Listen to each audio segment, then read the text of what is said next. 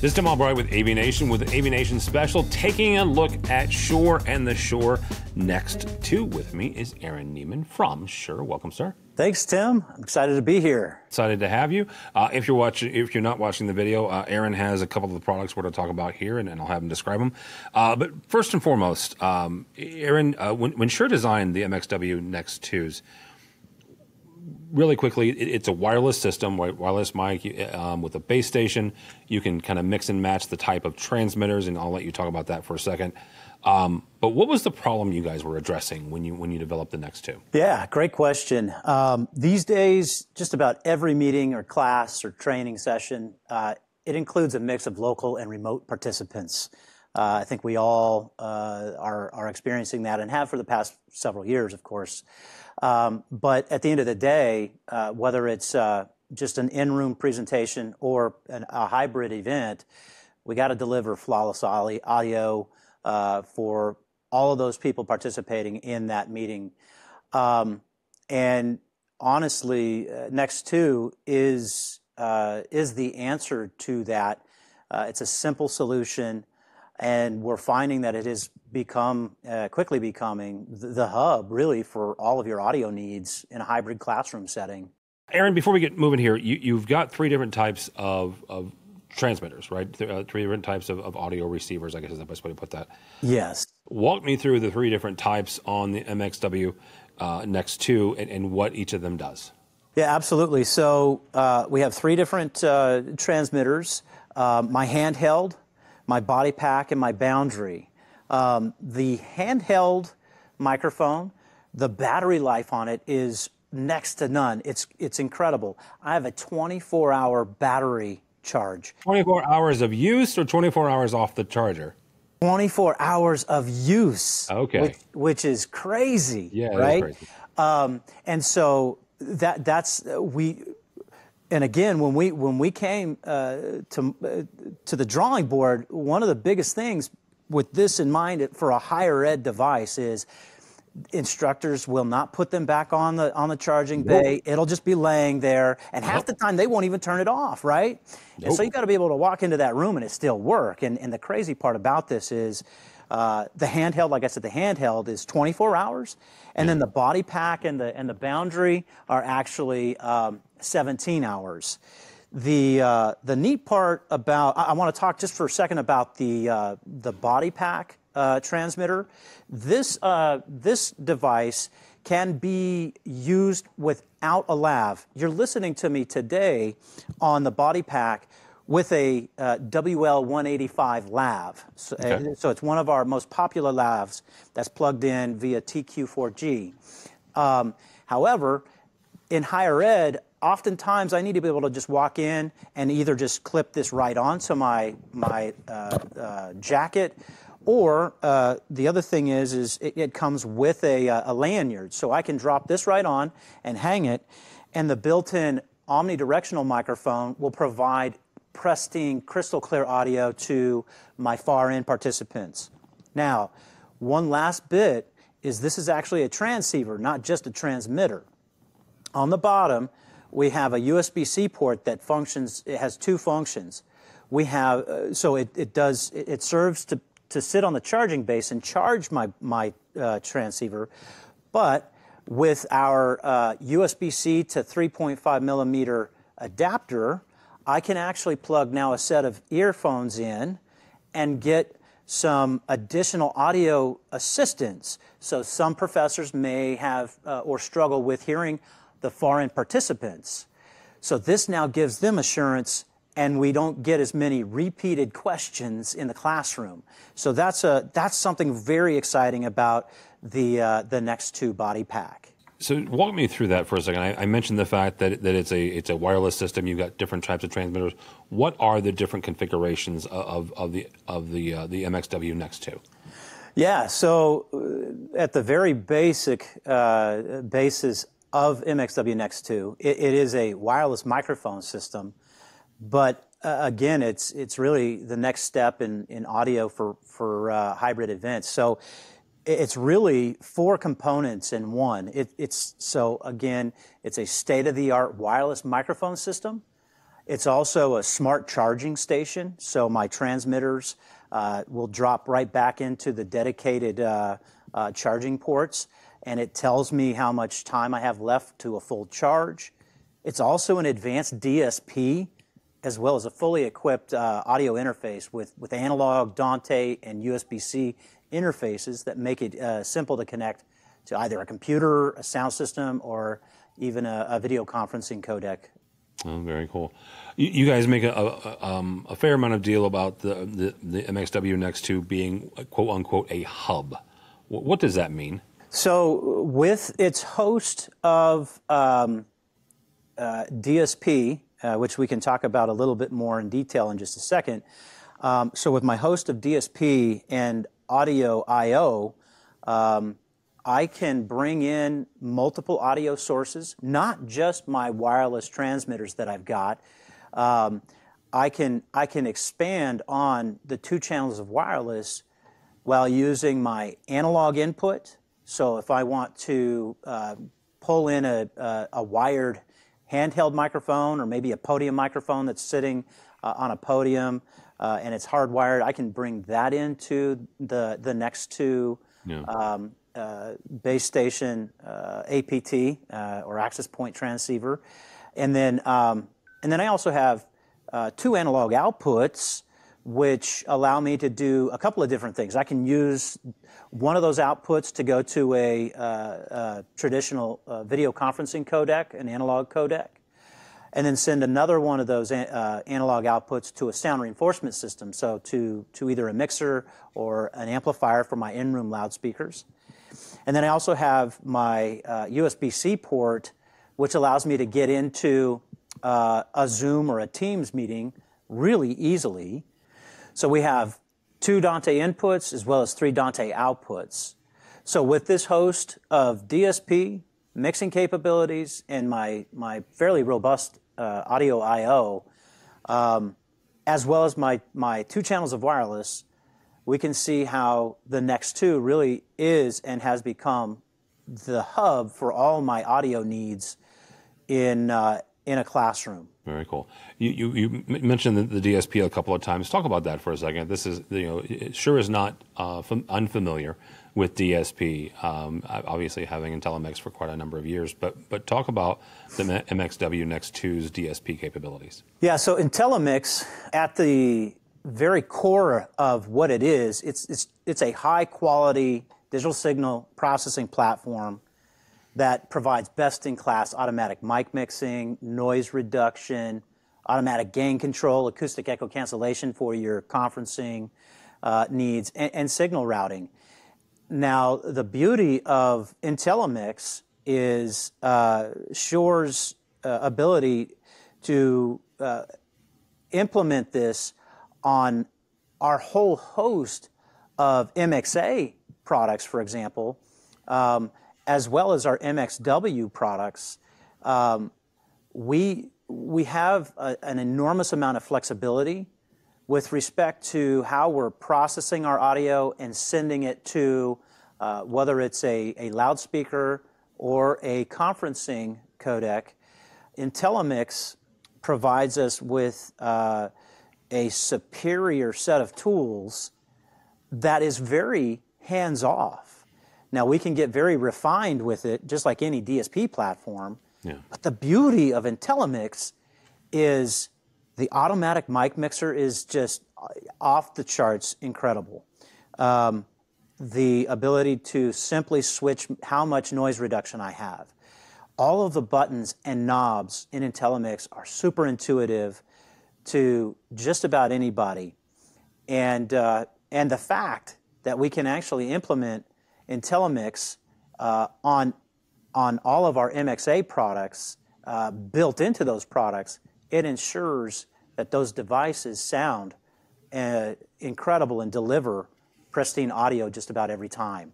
So IntelliMix really is the next step in high quality digital signal processing. You mentioned video conferencing a couple of times, Aaron. This product is both Teams and Zoom certified. So first of all, why is that important? Let's start with that. Why is getting certified for Teams specifically and Zoom specifically so important to Shure and so important to the end user? Both Teams and Zoom certification were a part of, at the very forefront, a driving factor in designing MXW Next 2. Okay. These certifications ultimately provide the end user, the person using it, the confidence that when you plug it in, you know it's going to work because of the requirements in these certifications that Zoom and Teams puts on us as a developer, that when you plug it in, it has to work. There can't be any guesswork. There can't be any troubleshooting or any of that. So that certification provides that next level of just assurance that when you plug this device in, you know it's going to work with the platform that you're using. That's the beauty of this. So with the USB-C interface, it allows you to simply connect your computer to Next 2. It shows up as an audio interface. It shows up as your USB audio device in your drop-down menu in Zoom. And then the other piece is that along with delivering the superior audio that we know we're going to get, you also have the confidence, as part of the certification, we need to be able to visually see whether that microphone is on or off, or muted or unmuted. And so what's really kind of nice is with Mute Sync, the second that I mute my handheld or my body pack or the boundary microphone, which is one of the 3 transmitters that are available for MXW Next 2, the second I hit mute there, I get a visual indication that my microphone is actually muted. That mute passes through into Zoom or Teams, and I visually get an indication that it's muted there. So Mute Sync is a very important piece of confidence building when you're in a meeting and you need to make sure that it's on or it's off. Just as important, off. And sometimes we don't want to deliver information to the far end that they shouldn't receive. So Mute Sync is another piece of that certification that is important. Well, really quickly, because I'm not going to ask you for the ones and zeros and the code behind this, but how does that work exactly? Is that part of the certification process where Shure engineers are like, you know what, this is important, so we work with Zoom or Teams to make sure that those two pieces, in this case the MXA, the MXW Next 2, and the Zoom software, they talk to each other. Is that kind of where I'm getting? That's exactly correct. Yeah. So the HID command, that code is embedded into our device. We are provided the information from Zoom and Teams on what needs to happen. So when I do hit the mute button on my physical device, that it follows through into the software GUI platform. So we visually get a representation at both locations. Now obviously it also works in reverse. If I hit the mute button or unmute the microphone in Teams or Zoom, it also unmutes my hardware. So it unmutes. That's cool. So it's not just a visual indication, it's physically muting and unmuting as well. So it works both ways. Very cool.